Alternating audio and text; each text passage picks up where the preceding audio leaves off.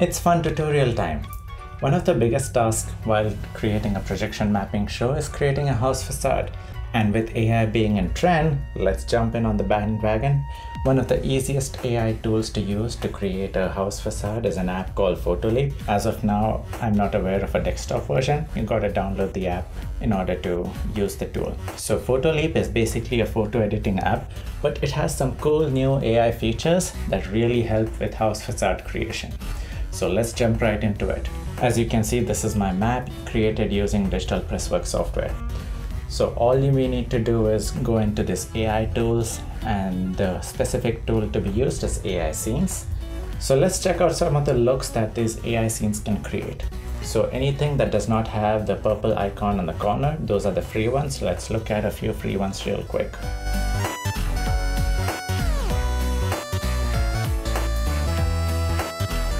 Another observation is you'll see numbers 1 to 5. The higher the number, the more intense the effect. The other cool aspect here is there's a custom prompt window where you can actually control what you create. For example, you can have prompts like Halloween decoration, Nightmare Before Christmas, or Christmas decoration, anything you want, cabin in the woods. Again, with AI tools, sometimes you may not get exactly what you want, but you'll get something in the ballpark, and sometimes you may get outputs that are better than you imagined. So it's more of a fun, try it out kind of thing. It's time for a quick demo. Let's do a quick little effect on my house facade, and I'll show you what it looks like on my house. So I just did a random pumpkin themed Halloween facade, and I'll show you quickly how it looks on the house.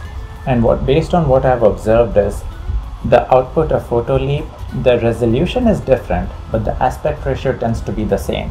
So that helps out a lot. It doesn't take a lot to line up the output with the mapping file. Here's our house, and here's the effect on the house.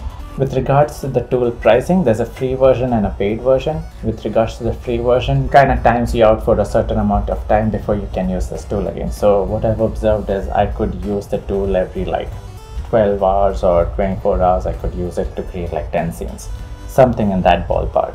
But with the paid version, I believe the price is $6 a month, but if you pay for it annually, it's $3 a month. In my opinion, if you pay $3 a month and end up making even one house facade, I'd say that's good value because you're saving at least a couple of hours worth of effort. The primary thing that you need to know is this just creates the house facade. This is not really a show at this point because of course there's no audio, there's no transitions, there's no cool effects, there's no kind of theme going in.